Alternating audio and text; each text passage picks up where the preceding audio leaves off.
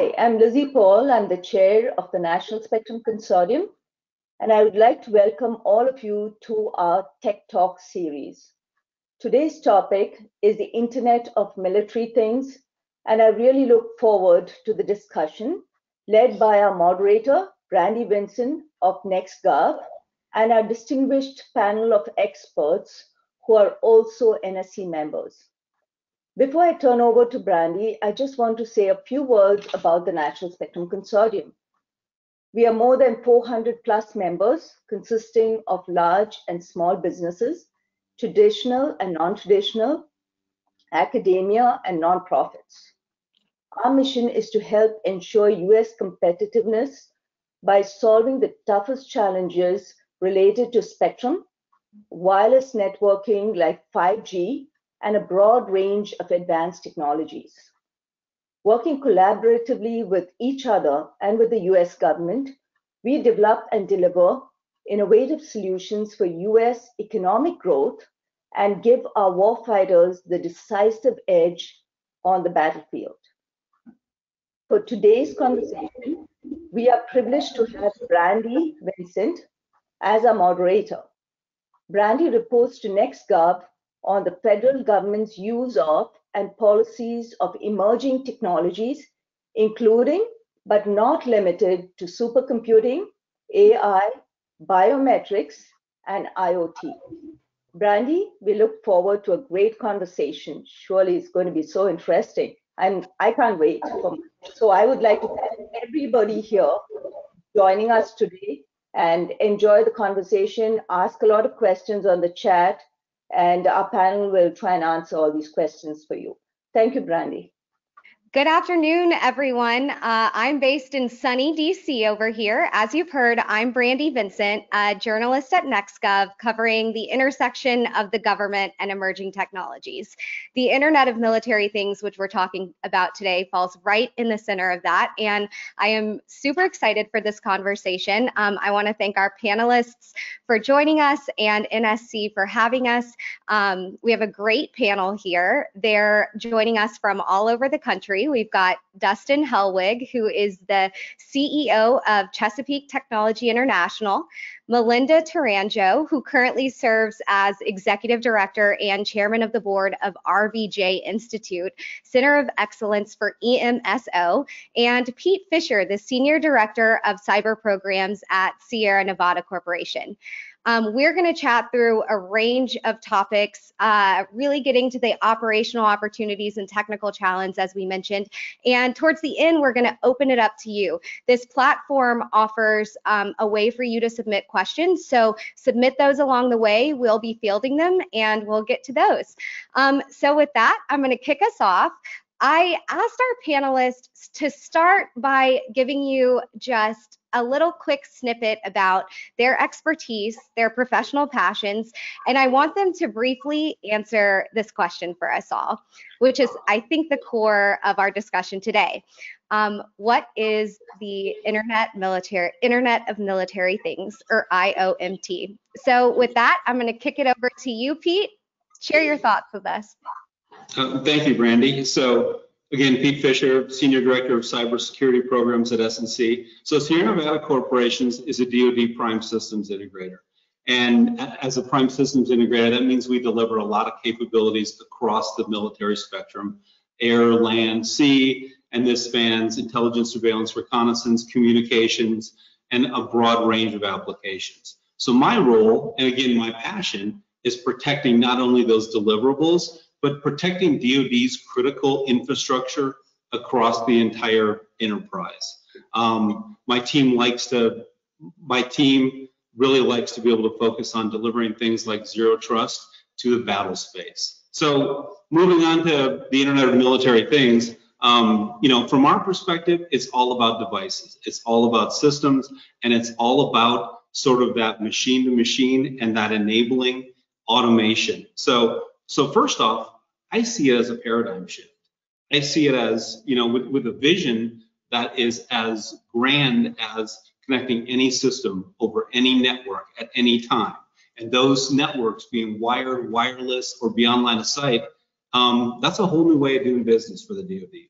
So second, the scope is broad, right? The scope includes, and it touches things across the entire enterprise. So some just basic examples to kind of set the stage on that scope. On the battlefield, this includes sensors, jammers, data links, weapon systems, right? And on the soldier, this includes intelligent body gear, wearable sensors, you know, more like the traditional IoT, and even biosensors.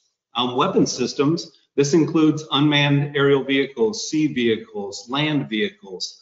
But the other part that's kind of interesting about this and might actually offer the biggest, you know, immediate advantage is infrastructure. This also includes base infrastructure, logistics, equipment maintaining. And so basically the backbone that allows the DoD to deliver their mission and be effective. And so, you know, as we talk about, you know, going on, as we talk about some of the overlap between this and how commercial and DoD kind of overlap in the Internet of lots of things, this kind of infrastructure has a, you know, there's a whole lot of parallels. That's great. Thanks, Pete. And I love sort of the window into a lot of things I think we're going to talk about in this discussion. Melinda, over to you. Tell us about your expertise and sort of how you think of and approach IOMT. Well, I got my start on President Reagan's Star Wars, and that's how someone gets involved in electronic warfare. I was a laser research engineer at Wright-Patterson over 30 years ago, and it was an interesting poker game with Russia, but that's how I got started. And now I find myself the executive director of the only not-for-profit 501c3 Center of Excellence in the world, I believe, that is focused entirely on excellence in electromagnetic spectrum operations. The mission of the Institute is to raise awareness on the looming obstructed access and challenge in the electromagnetic spectrum. I'm sure we'll be talking about that a lot today. And on the heels of Pete's comment that to Sierra Nevada Corporation, it's about the devices and the systems, I believe the IOMT is about the network, entirely about the network. And it is the network and sensors and devices that will enable EMBM, electromagnetic battle management. And that enables situational awareness so that the military can make decisions for command and control. And that actually, Brandi brings up a good moniker for most people. If you're wondering what that alphabet soup means, EMSO is the combination of electromagnetic warfare and spectrum management, and that enables EMBM, electromagnetic battle management, that is the network, the infrastructure and architecture and protocols that will enable all the devices to communicate. And then all of that data gets transmitted for JADC2, which fuses together all that information to make a very compelling and trustworthy situational awareness picture. And then finally, that enables multi-domain operations, our ability to execute across domain, all the domains, and do it with confidence that we have accurate information. Thank you so much, Melinda. I really appreciate the overview, and I'm sorry I got a public safety alert right before that happened. But I think that this is very much going to sort of set the stage for the acronyms that we're going to dive deeper into. So I appreciate it. And last but not least, we have Dustan Hellwig. Dustan, how are you? Tell us a little bit about your expertise, which I think is pretty unique, and how you are thinking about IOMT. Yeah, thanks, Brandi. And first of all, thanks to the NSC for, having me participate in this panel, and my auspicious panel members, great intros, and I'll build on what they said as well. So, yes, the devices, and yes, the network, but what we forget sometimes is that those things go away sometimes, and we still have to operate. So, building on those concepts, the Internet of Military Things is the aggregation of all these capabilities from the edge, tying that into the enterprise, and then leveraging the global cloud to understand our environment. And I think what's unique about the Internet of Military Things is its utilization of spectrum, since we're talking to the National Spectrum Consortium, and also its enablement of spectrum capabilities like EMSO and EMBM and all the things that were mentioned there. So, CTI, being the CEO of a relatively small company building solutions in this space, We find that we have to work outside of some of the traditional systems because this environment's moving so quickly and so fast. Organizations like NSC, through other transaction authorities doing rapid acquisition, and our ability to inject capabilities directly into the field and then update and maintain those capabilities in the field on a day-to-day or even an hour-to-hour basis to be able to respond to not just our Internet of Military Things, but other people's internets of military things, because essentially warfare is becoming a battle of the internets of military things in a way. And then also, how do we inform that commander through the battle management capability to understand this very complex environment? And that's really where all the fancy AI/ML stuff comes in. I'm convinced nowadays that if you write a proposal that says ML and 5G in the opening paragraph, you're bound to get funded. So Secret's out. The world we're headed to.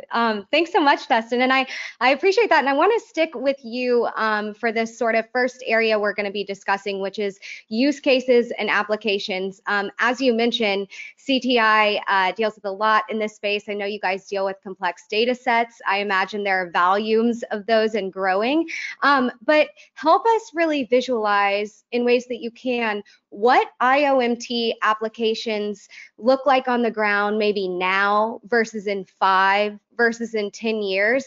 Give us some examples of really how those applications could help military personnel on the front lines. Sure. Yeah, and thanks for that opportunity.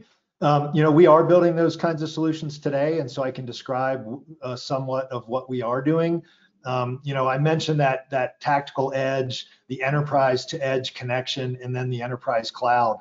You need all three of those for an effective Internet of Military Things. And so what we've been building and fielding over the last couple of years very successfully is getting thousands and thousands of devices into the field that are able to collect spectrum relevant information, exfil that information in real time, in near real time, or in a disconnected sense because you can't rely on that network all the time or trust the network, as Pete brought up.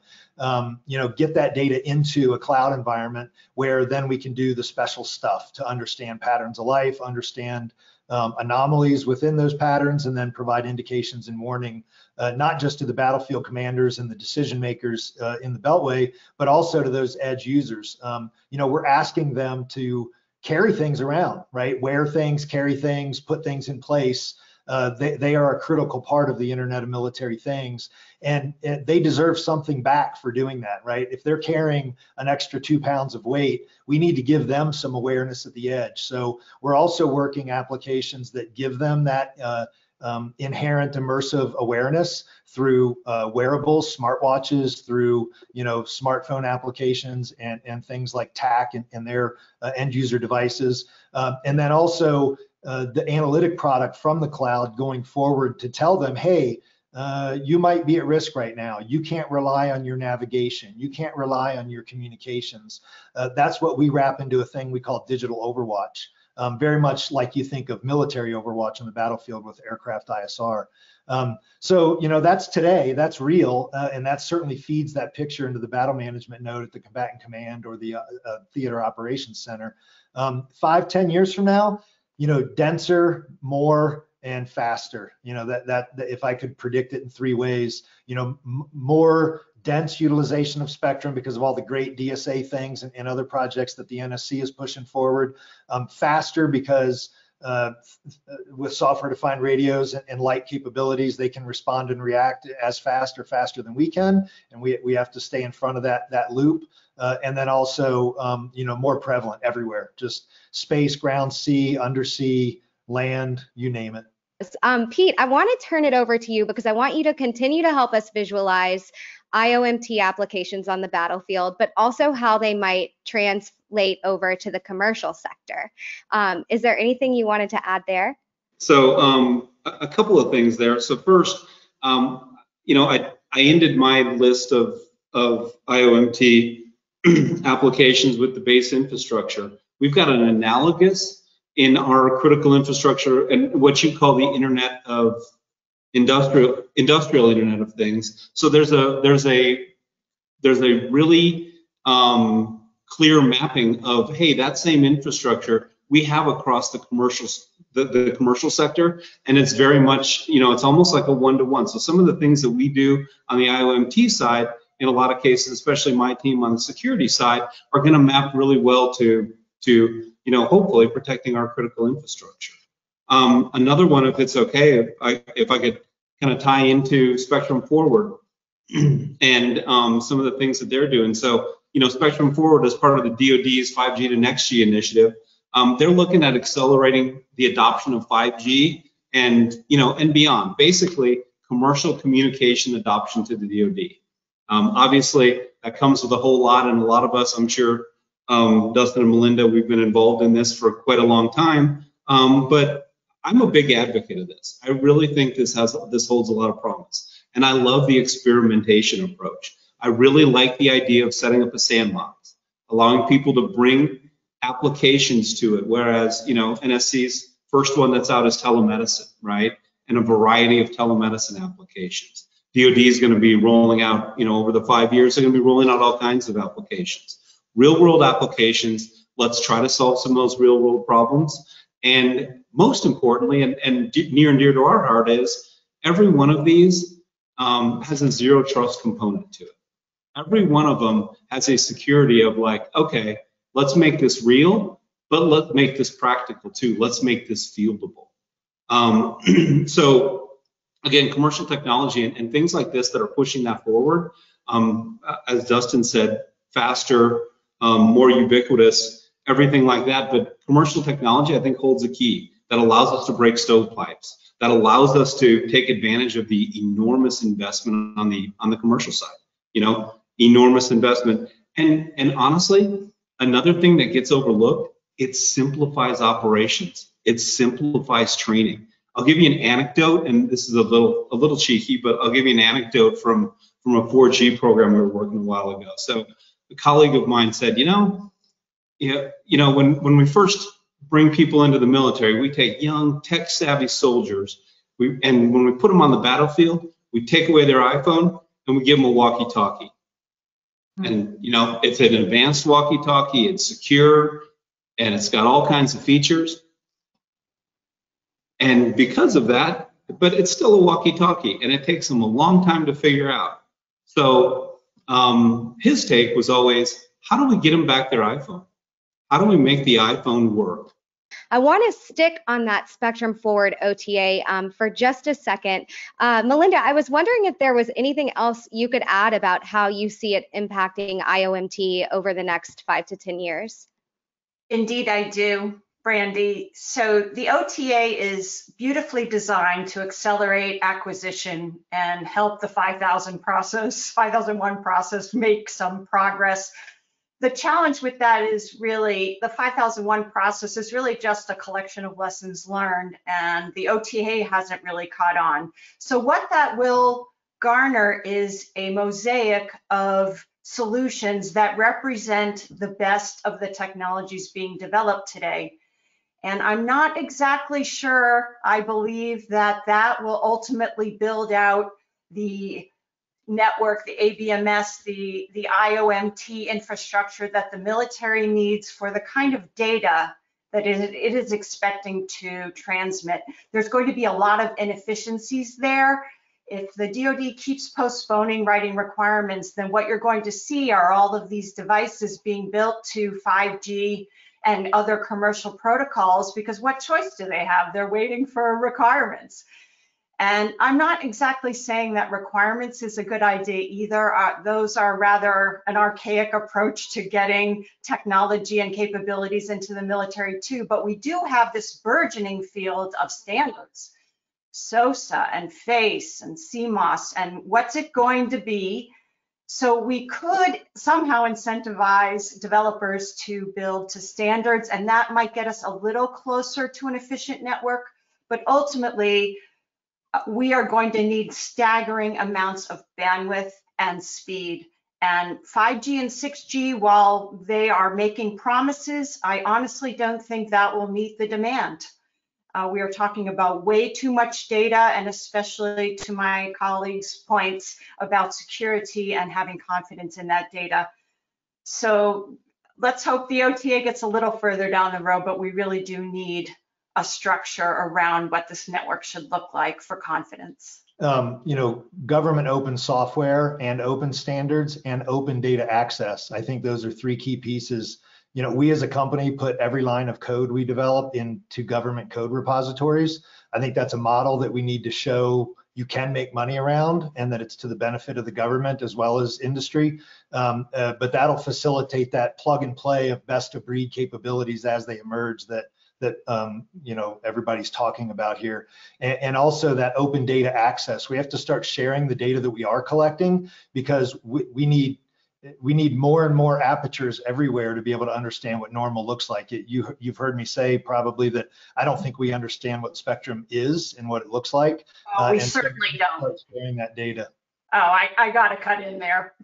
Please. So the Institute is on a mission of awareness. We simply must. Users must understand the vulnerabilities of using spectrum, and more importantly, the implications of not having it available to them. I cannot say it enough, and I hope every listener will join our campaign. We must inform our legislators and decision makers around investing in capabilities like EP features on every spectrum dependent system, so that we have assured and ensured access to the electromagnetic spectrum. Quick thing that occurred to me, speaking about OTAs, a lot of the sort of work that I'm hearing around IOMT, IoT in general is around OTAs. Is that the main vessel that you think will continue to be sort of used for this kind of work going forward? OTA is a great tool. There's other rapid acquisition conduits and approaches I think that can be equally useful. We do a lot of SBIR-based sole source acquisition, which is greatly beneficial. There's previous programs like the Rapid Innovation Fund, the Warfighter Lab Incentive Fund. Some of the DoD-funded innovation programs are incredible programs. They need their funding increased, in my opinion. But definitely NSC and OTA, in my opinion, is one of many great OTA conduits for doing this kind of work. Absolutely, but it's also, it's often rapid compared to what sort of the traditional things are, which is the point I wanted to make too. Melinda? Oh, just that we need to work around 5001. It's just not going to serve us going forward, given the speed of innovation. Cool. I want to stick with you for a second too, because before I came into this and before we were sort of preparing, I had heard so much about IOMT in the context of 5G, which is obviously come up here. What extent does developing military IoT tech depend on the availability of 5G, 6G, beyond? Will we even know all that's possible until we have 5G at a tactical edge? And are there other avenues that are important here? Well, 5G certainly does demonstrate we could get speed and bandwidth, as I mentioned earlier. Both are critical, and without formal requirements, that's where industry is going to go. But if you're suggesting that I bring up, what if we took an entirely different approach? What if we didn't fracture the spectrum into ownership and bands and expect every overlord to maximize capacity in their own ownership band? What if we joined together and we threw out something that was completely novel, completely leap ahead, something like the Manhattan Project, where perhaps a non-stationary spectrum. So the Fourier transform came out in the early 1800s, 1830 or so, I think, and then Shannon's theorem came out in the mid-20th century. And the reason we've stayed locked in that standard for all of these years is because of computing power. Now we are in a place where we can go to a non-stationary spectrum where instead of assigning sinusoids to symbol waveforms, we can assign polynomials. This would introduce a tremendous amount of capacity to the network, but it would cause a great deal of stir in the industry and in the community, because it would basically annihilate all of the standards we have today. But I think it's something that one day we are going to have to face, whether we look at it now under choice or we look at it in the future under duress. I'm just suggesting that we do need a different way to look at this, and now we have computing power to do it. Melinda, do you see that maybe as a commercial or a DoD specific type of application, or maybe both? Well, consider this, Pete. By 2030, there will be 5 billion users on the Internet of Things with an average of 10 devices. That kind of demand, I think, is going to demand that the commercial industry adopt a standard of collaboration like this, where we switch over to spiral modulation and polynomials. There's only one spectrum. Doesn't matter. Military, government, commercial, it doesn't, foreign, there's one spectrum. But the Fourier transform isn't the only way to slice it. Exactly. I love the conversation we have going on here. I want to pivot a little bit to sort of the challenge and barriers that the DoD may face through its implementation. To start, I was thinking, Pete, I know that you focus a lot on the security implications. We're in the US right now already enduring some pretty major cyber incidents across federal entities, hospitals, companies, and beyond. But as you guys are mentioning, IoT and IOMT is going to introduce so many new devices, which can also be thought of as threat vectors.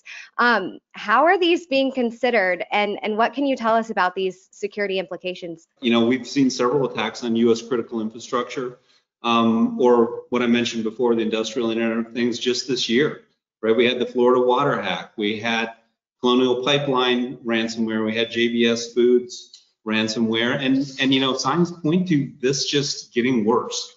You know, we had Energy Secretary Granholm mention earlier that, you know, earlier in the month that our electric grid is at risk. So you're right, there is a real threat. And again, those are analogous systems to what we're talking about with the Internet of Military Things. And so it also, I mean, some of the reactions to those cyber threats have kind of shown how vulnerable these systems are, these machine to machine, or another category of thing is operational technology. So how important it is to our daily life. And you can think of there is that same backbone for the military, right? So all of this stuff is very critical. So bringing it back to IOMT, those same risks exist, right? The same risks that you saw, but the thing is, the stakes are even higher, right? When we had the Colonial Pipeline attack, we lost oil for a while, you know, and we had fuel shortages for a time. Imagine if something was to happen and we were to lose, you know, fuel at a base. We were to lose power. We were to lose those things that allow us to have mission readiness. Imagine if that was to happen and our adversaries were able to make that happen. That's a strategic risk, and that's critical. And so honestly, as part of this, you're exactly right. We're opening up more vectors. We need cybersecurity that can protect against all of these threats.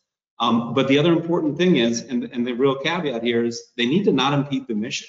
You know, at the end of the day, if you have a network that is so safe that nobody can use it, it's also not really a benefit. So, you know, there's a balancing act. So we really need to look at things a little bit differently. Just like Melinda and Dustan are looking at the spectrum, SNC kind of looks at the network and the cybersecurity a little bit different. So, you know, we mentioned zero trust. I mentioned zero trust a little bit earlier, and likely everybody has heard of that. In fact, one of the nice things that Spectrum Forward's doing is they put a zero trust requirement in every single thing that they're doing. So everything, single solicitation involves zero trust, and it's up to those solicitors to figure out how to make that effective.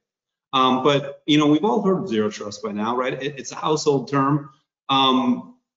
You know, in fact, it's such a household term. One of my engineers the other day brought up the fact that his mom asked him, you know, hey, you're a cybersecurity guy. How do I get zero trust at home? So yeah, but what does that really mean, right? And zero trust, you know, is defined by a NIST standard. And what it means is that you don't just accept an outer wall. You don't just say encryption is good enough. You don't trust anybody on the network. If I'm communicating with somebody, I don't trust that message actually came from Brandi. I make sure that Brandi's credentials are valid and Brandi was allowed to actually send that message. Again, tying it into IOMT, we need to do the same thing for these systems. And there's a different approach to it, right? We need to have an approach that takes operational technology, mission technology, rather than an IT system approach. You know, things like firewalls, things that protect against Again, protect our email, protect our services in the cloud. Those aren't the same things that are going to protect a tank in the battle space, that are going to protect our critical infrastructure. I just want to say that I think if we took a more prudent approach to how we deployed sensors to transmit all of this information, we may not have such a heavy burden of cybersecurity. So it would behoove us, as we build out the Internet of Military Things, to really consider the fidelity of the sensor and not burden the network so much with security but rather make prudent decisions before we even begin to transmit. That might help the situation a little bit, just because we're dealing with such a staggering amount of data and so much security risk. I mean, it is a great point. Building integrity into the system is certainly one of those things, but how do you make sure that integrity is really true? So those are the kind of things, and I think, you know, out of what we're doing at Spectrum Forward, you're going to see a lot of initiatives like that. You're going to see solutions where they bake in the ability for the military to operate through cyber risks and actually deliver capabilities regardless of whether the network's compromised or not. Absolutely. I'll add real quick. A great defense is a great offense. And so to protect our force and our infrastructure, we have to project our force and our infrastructure. You know, Melinda brought up Reagan earlier, and we came to detente with nuclear you know, powers, and we need to do the same way with cybersecurity in many ways. We have to show that we are equally capable, and that means understanding the battle space. I'll come back to that again, that we don't effectively understand the battle space, so we're in a defensive posture because we don't know where our vulnerabilities are, nor do we know where all of our opportunities are.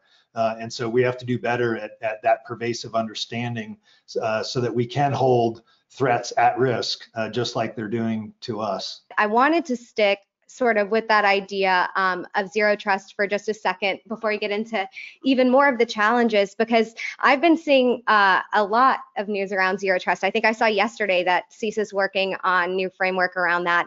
The DoD constantly says that it is in some ways promoting zero trust, especially as all these new devices are popping up.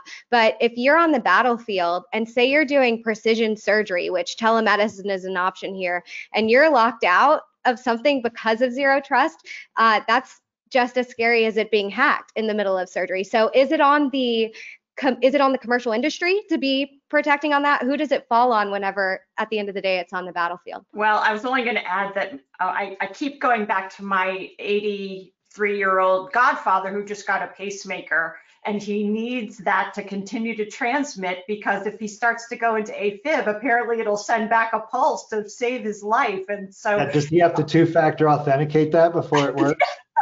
Yeah, I mean, so all of a sudden the network is becoming a matter of life or death.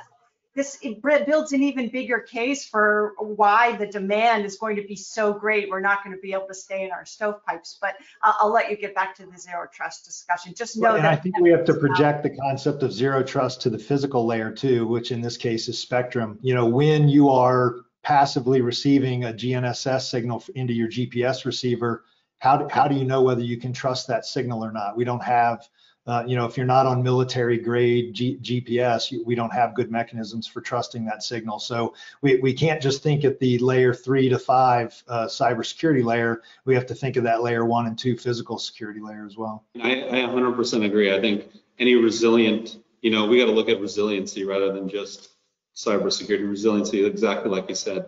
But just to put a pin in the zero trust discussion, I think one of the paradigm shifts that we need in the IOMT is to not think of, you know, for devices, they don't really have logins and users and passwords, right? It's all about that real-time data. So you take a different paradigm shift. You allow devices to always be able to communicate. You just understand the domain that they're communicating with and the why they're communicating, and you only allow them to communicate under those operational conditions that make sense. Think in the Florida water hack, to boil this down to a simple thing, right? There was no reason why somebody sent a valid command. There's no reason that they should be able to send something to set the chemical level significantly higher than is safe, right? there's logic that you can build in. You can bring together cybersecurity and logic to actually make that not possible. From what I've kind of gathered in conversations with you guys leading up to this is that another potential hurdle in DoD's realm has to do with spectrum sell-off. Does anyone want to give a little bit of an overview and sort of challenges presented here on that? Melinda, please. Spectrum sell-off means spectrum ownership. And while this has served us well for the last 80-something years, it's just not going to serve us going forward because we're not mutually collaborating on solutions for access. We need dynamic spectrum access schemes that are collaborative and communicative. Now, of course, this is going to, so the department is feeling the most pain right now because their precious coveted frequencies got sold off in recent years without their permission, and then they were just expected to adapt.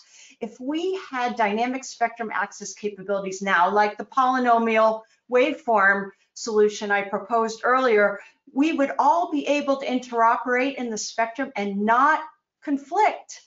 And so is there a way to adopt this approach? I don't know. There's a lot of infrastructure and mindsets in place right now, not to mention the billions of dollars that the telecom industry spent on owning those frequencies. But I think we're going to have to see an upheaval of some kind. I'll let my colleagues speak more to that. Well, and I would purport there is a way for us to do that. And you know, we can do it within bands before we do it across all bands, and at least learn from those lessons and how to build out the infrastructure on you know, either currently unlicensed frequencies or unlicensed ones that people are willing to allow us to try that. I like to think of it a little bit like, you know, when you have to go in and rebuild a neighborhood using eminent domain, it's a disruptive thing to do, and it's difficult for people to understand why the government needs to do that sometimes. But maybe we need to eminent domain some of spectrum and do real DSA, workable DSA solutions that are cooperative and non-cooperative, because from a military perspective, you need non-cooperative DSA solutions, which has been a challenge because most of them require out-of-band coordination of some sort, and that's always, you know, now we're back to the cybersecurity problem again. So it can become a circular problem set, but I think we can get there, and maybe we need to just flip the game for a while and do it in bands where we can play freely, and then at some day in the future, after we've eminent domained enough, then we flip it across all bands. Something I'm interested in covering this domain and just emerging technology in general is the ethical and societal implications of these deployments. IOMT is expected to maintain potentially a human-centric or man-in-the-loop approach due to its nature, which might involve eventually firing against targets. Human identification and clearance for firing will always be necessary. Does that pose ethical dilemmas? Melinda, I know that you've thought a bit about ethical implications across all of it. What are some others that also accompany this, and maybe how are they being confronted? So the Internet of Military Things is about enabling the flow of information, and when that's going to get dicey with the man in the loop or on the loop, as the case may be, is when we start automating C2 functions, command and control functions. We're not quite there yet, but I definitely see an ethical implication there.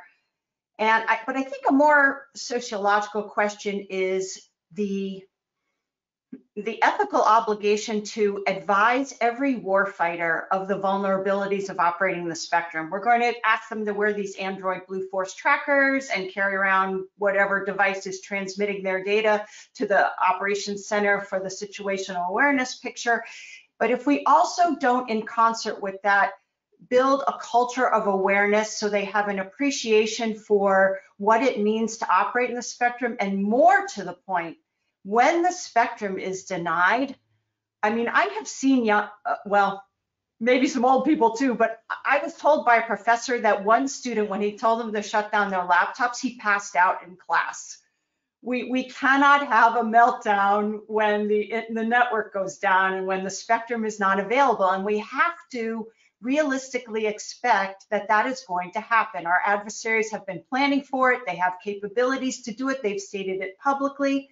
And I also must impress upon the audience that we also have a situation where our adversaries can target singular cell phones. So if we have a warfighter who isn't aware of these vulnerabilities and they pull out their phone to call mom, they could instantly become a target and end up in a very, very bad situation. So I think more to the point, we have an ethical obligation to educate our warfighters on these vulnerabilities and make them very comfortable with the idea that if they don't have the network, we've provided them with TTPs, tactics, techniques, and procedures where they can operate in graceful degradation, be it alternative frequencies, be it hand signals, be it continue until further, whatever. We've got to get that. Dustin, were you going to add something there? I just said semaphores. We need flags to do that. Semaphores, right.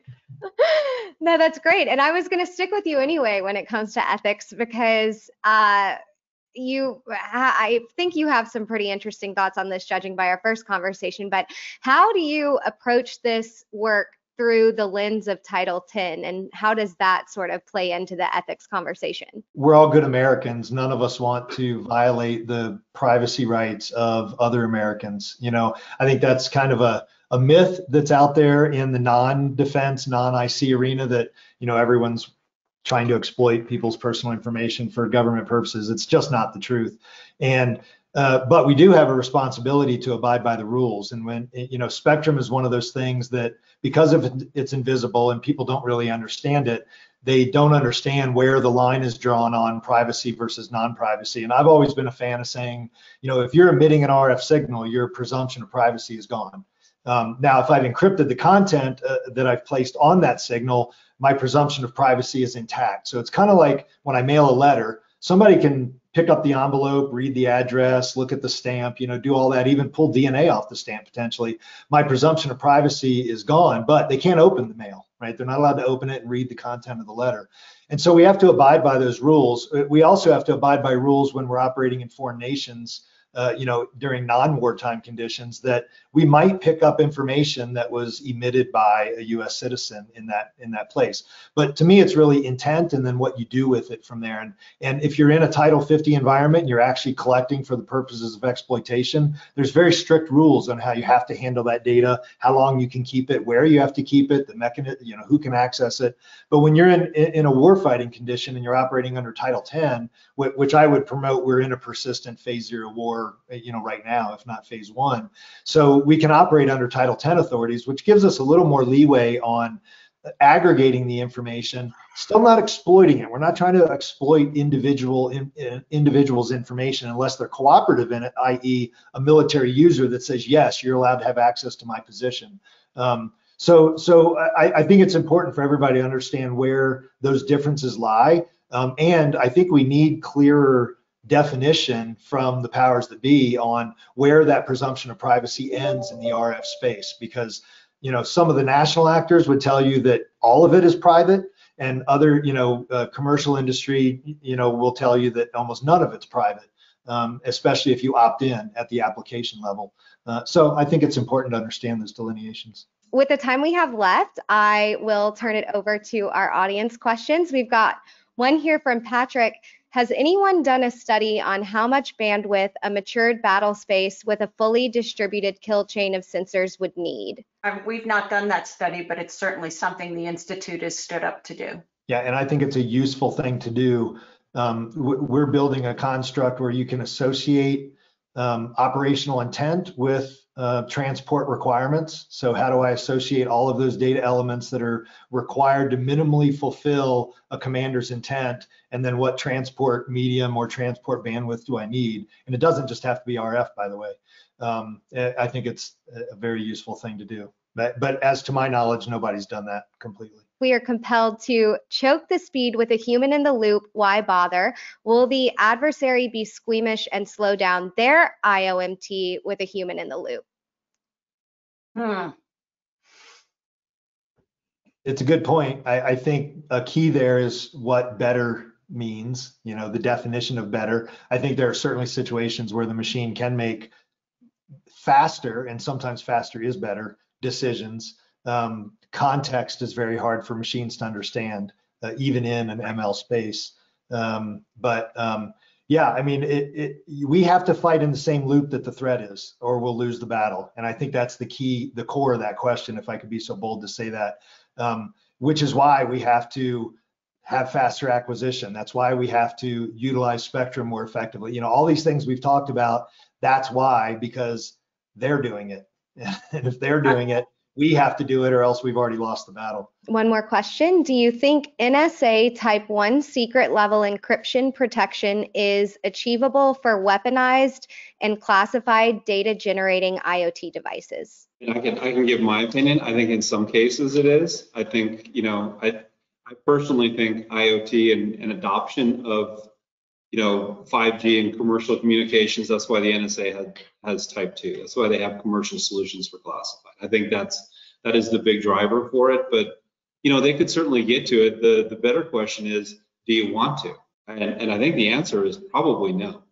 You don't want to put in the effort. You could certainly get there. But, you know, I can give an anecdote about this. You might end up with a first generation IoT device that's, you know, that goes through Type 1 accreditation and is finally available for the battle space when the actual commercial version 5 is now available. In other words, you'll never be able to stay in tune with your commercial side. So while I think it's possible, I don't think it's probably the direction they should consider going. The DoD has already emphasized the importance of spectrum sharing. It's doubtful that the telecom industry trusts the DoD to cohabitate within the same frequency band. How can we build this vital trust and get this concept to catch on? Is it possible without a domestic and international law mandating spectrum sharing and dynamic spectrum access? It's certainly possible that it will take law. I will tell you that every awareness campaign is synonymous with education. And actually, the Institute, RVJ Institute, got asked to stand up an informational page for US Congress and staffers to inform them of things going on in the electromagnetic spectrum, including the budget and legislation, NDAA, taskers, as well as just primary understanding. Because, well, in the words of my neighbor, when I said, do you know how your cell phone calls and emails get transmitted? And he said, I have no idea. The phone network? So we're dealing with a very broad range of comprehension. And so this is a very difficult topic to educate. But I honestly think when we're successful at doing that, and the Institute won't rest until we are, we may not have to push and shove with legislation to make that happen. I like to think that if the right conversations are being had about these challenges and vulnerabilities, that people will come to their senses, and then we can use law as a fallback option. I'll definitely open it up to my colleagues for additional comment there. Yeah, I'll certainly jump in. Maybe this is another area we can use the term zero trust. Why does that trust have to exist? Can we build an infrastructure that doesn't require it to successfully operate? So I'll steal from a friend of mine, Dr. Bill Conley used to like to use the interstate or a highway as his metaphor for spectrum utilization. I'll add a caveat to it. I'll put a toll booth on it, and I'll require that all drivers have insurance, because why don't we just, you know, you pay to get on the highway. Once you're on there, if you bump into each other, your insurance company has to make a payment to the person you ran into. So why can't we have spectrum operate in a similar manner that when you do interfere, it's incumbent on you not to, but when you do, you owe somebody money because you just took money out of their pocket by infringing on their bandwidth. So I think there's mechanisms, and again, it comes back to that eminent domain and restructuring how we manage spectrum. We can build in those kinds of models that make a fiduciary model as well as a compensation model that would work to allow us all to play together. Let's also go with EP features, electromagnetic protection features on every spectrum dependent Bumper system. cars. Yeah, let's do it. I mean, this is a JCID's requirement from the 2018 manual, and the waivers have been getting issued left and right. We can no longer afford to do this. So one certain capability to at least ameliorate some of the collision expected in the spectrum is to have EP features, which makes things cooperate better. Many corporations are developing an AI chip to improve their processes. Do you see the DoD building its own chip to do the same? Note, chips could be built in the US. An important question as we continue to endure a chip shortage. I mean, it's a great idea. I'm always hesitant, just like the type 1, solution. I'm always a little bit hesitant about the DoD providing something that then goes into the commercial market. Do I think it can happen? Do I think it would be a great step forward for, like they'd mentioned, almost like the trusted foundry approach, right? And having it be, but I don't think that's a realistic approach for everything. I think it's probably for just select applications. But it's a novel idea, and I'm sure at some point it's honestly going to be put to the test, whether it's viable or not. I really want to take one more time to thank you, our audience, for these great questions and for spending an hour this afternoon with us.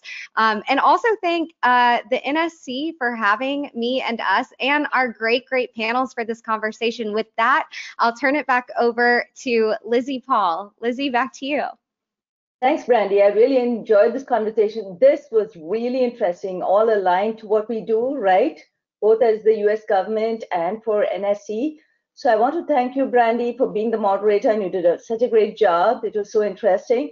And to Dustan, Melinda, and to Pete, our NSC members, for this very interesting conversation on a very special topic, and something that a lot of people are interested in, and many of them were dialed in, and good questions too. I really see that overall the realization of IOMT technologies and applications requires, what I heard is, requires a lot of collaboration between different folks, whether it's organizations as well as the US government and so on, innovative solutions and out-of-the-box thinking on spectrum allocation, usage, and sharing.